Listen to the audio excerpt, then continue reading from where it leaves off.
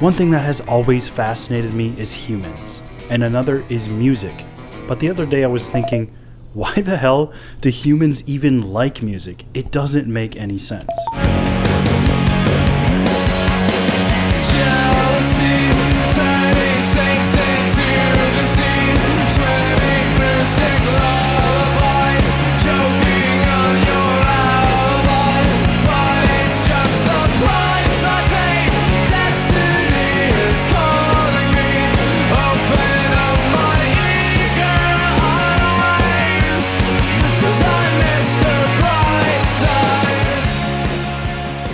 Why do these random annoying sounds, when put together, all of a sudden become beautiful and comforting, but sad, happy, make you dance, make you cry, make you smile, make you go to war, and follow. I'm Richard of Bevan. even jump around?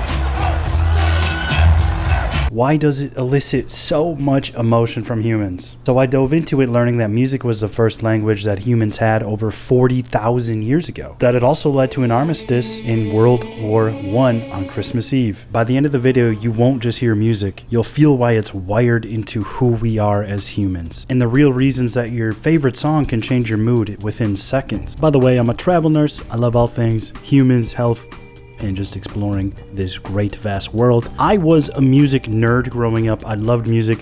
I thought it was cool. All the cool kids were doing it, trust me. I was in band, I was in choir. Actually, all the way through college I was in choir. And I took music history, music theory in college as well. I still am a nerd, and I love it. Being nerdy is cool. Other than maybe sports and alcohol, nothing brings humans together more than music. Or tears them apart, thanks Coldplay.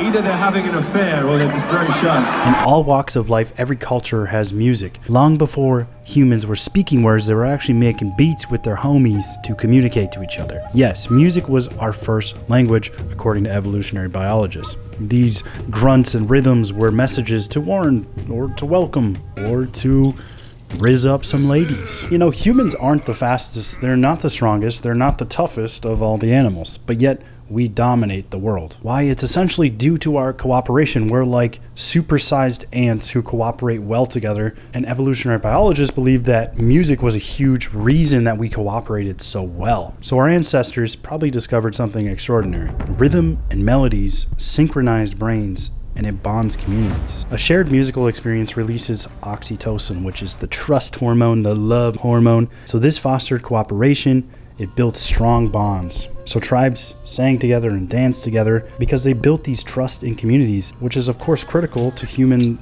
evolution. So over thousands of generations, our brain developed a deep affinity for music because it signaled safety, belonging, and strength in numbers. So really, your brain is so addicted to music because even since the caveman days, we were bopping music. I'm curious what a human 40,000 years ago would think of our music today.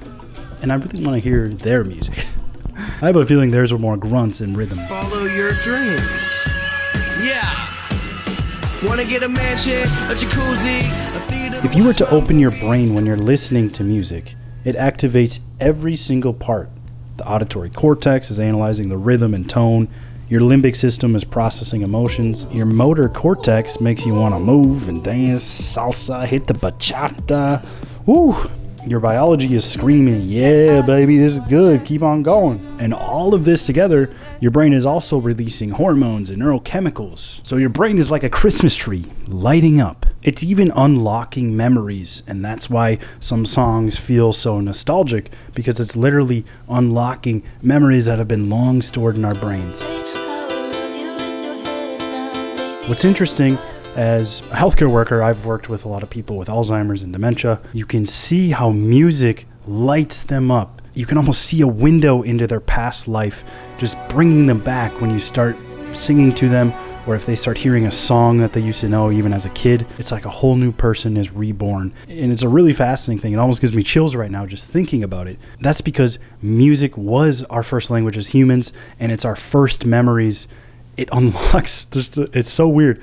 I'm literally getting goosebumps. Anthropologist Claude once said that music is a supreme mystery of human knowledge. The oldest instrument ever found is over 40,000 years old, and it's made from a vulture bone. They've also found similar flutes and these weird instruments. I remember them saying one was from a mammoth skin or something, and another one was from a cave bear's femur.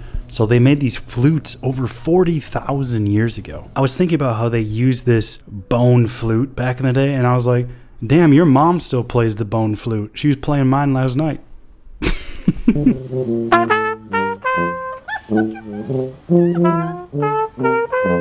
Now, if we spring forward thousands and thousands of years to the trenches of World War I, it's freezing with mud everywhere, gunfire echoing in the distance, dead bodies all over the place. As night began to fall, a sound emerged. German soldiers were singing Silent Night. The British troops recognized the melody, and they started joining in. This cold Christmas Eve night, troops from different countries fighting each other started singing together, started singing Silent Night. They hopped out of their trenches, and they talked to each other.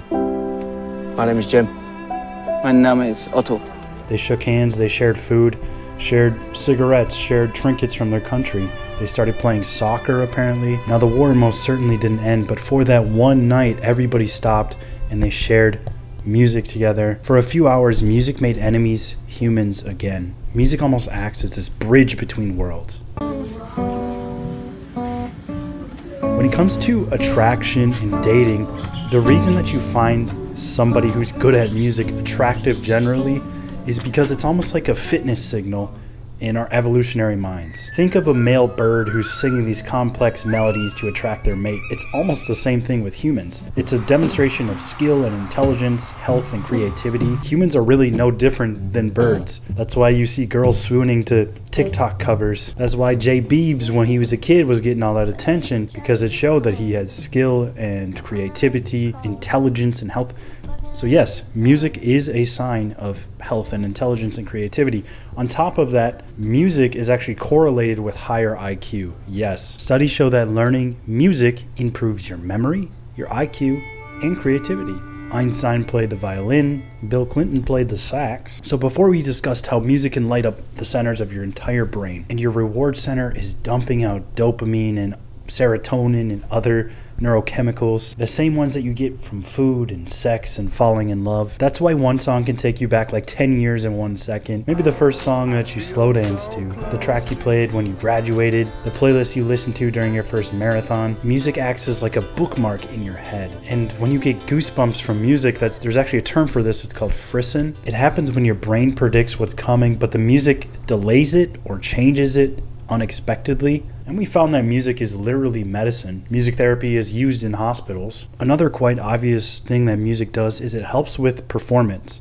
That's why before big games, athletes are listening to music. Why, when you're running, it's a lot easier to run fast and well when you have a good song playing and the vibes are right. Music is a performance enhancing drug. I was trying to figure out why this is, and apparently music helps lower perceived effort. I'm not sure if it's almost acting as a distraction from the physical effort. Like you're soothing yourself, you're making yourself feel better. The steady rhythm and cadence you see used in military all the time. Why? Because A, it helps lower perceived exertion like we just talked about in performance enhancement. But also, as we talked about earlier, with the community and tribalism, it keeps you together as one unit, a cohesive group. One thing that really fascinates me is why this song? Why do I like this song, but somebody else might not like it? The music you like is almost like a fingerprint, right? You have such a unique fingerprint, and every human also has this unique fingerprint of musical identity. A map of your life, your emotions, your desires, your fears, your feelings. You know, that one song that reminds you of high school, the one that got you through heartbreak. I can remember days working an old job and working with one of the best guys I know. He's such a funny and great dude. And we're singing Blink 182, Miss You at the top of our lungs. Where are you? It was such a great memory. And every time I hear that song, I think about him. I think about that moment. It was just so fun. When I think about college, I think about singing Mr. Brightside. It was like one of the last songs played every night at every bar ever, and just going crazy with all my friends. Coming out of the cage and I've been doing just fine. Music has such a pull on emotions in storytelling. Think about your favorite movie. The music behind it makes the scene. It changes so much. A YouTube video, even movies and shows, it's because it elicits so much different emotions from us. This was fun exploring music. I think music is still something that we don't really understand yet.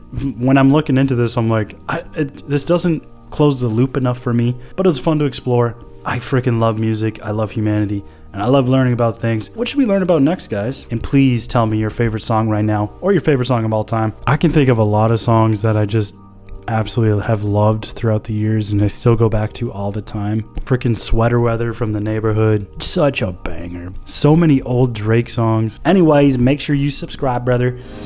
Peace out. Lights will guide you home and ignite